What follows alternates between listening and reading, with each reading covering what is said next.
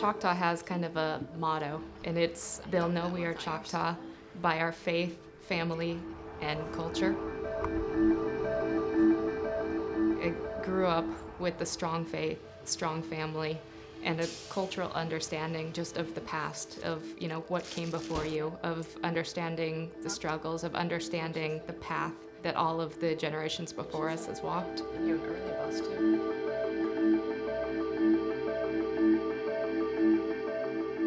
My dad's Choctaw Nation of Oklahoma, and my mom is kind of a European descent mix.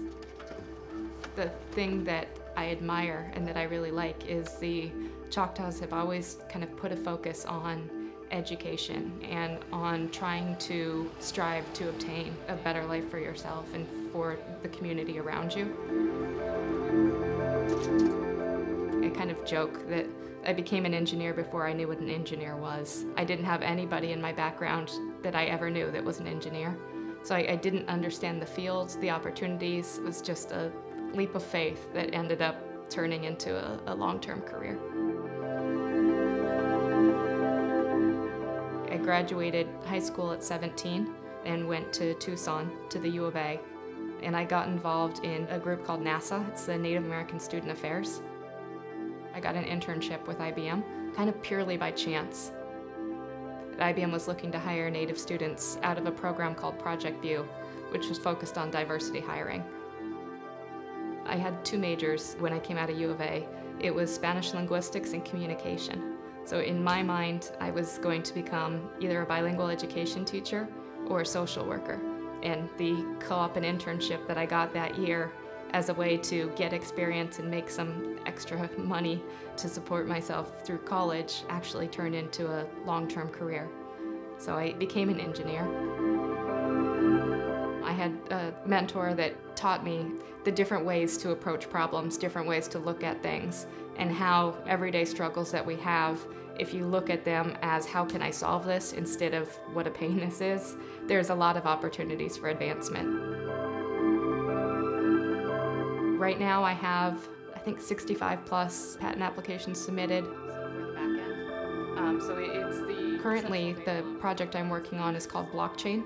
And update the record in addition. Well, what we're thinking through. Blockchain has the capability to do for transaction processing what the internet did for data.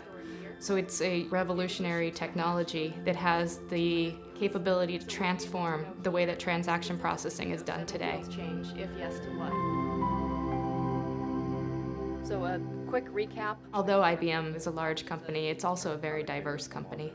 So you're constantly working with folks with very different backgrounds, and the different ways that we look at problems and that we look at technology and development brings a well-rounded point of view and solution that's better for the kind of global audience that we serve.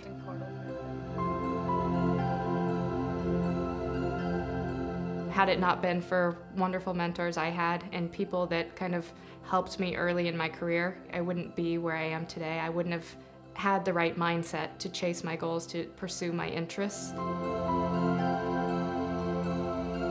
Being an IBM Master Inventor basically means you're one of the top inventors within the company. And not only that, but you're also working to help mentor others, that you're giving back to the communities. I've been a member of AISES for a long time, and they have a local RIT AISES chapter. So the Rochester, New York presence is all of the AISES students at RIT are natives. Basically a communication channel between mentor and mentee. They represent kind of a variety of tribes, mainly a lot of the northeastern tribes local to this area. I'm able to go out and meet with the students there and partner with them to understand what projects they're working on, what areas we can collaborate, and also to help them understand some of the opportunities that some of them might be interested in the future. There's a quote that one of my aunts said that if you light a lamp for someone, it will brighten your own path. And I think that's how family and mentorship and even career can be described, is if you help others, it not only lifts you up, but it also comes back to help you.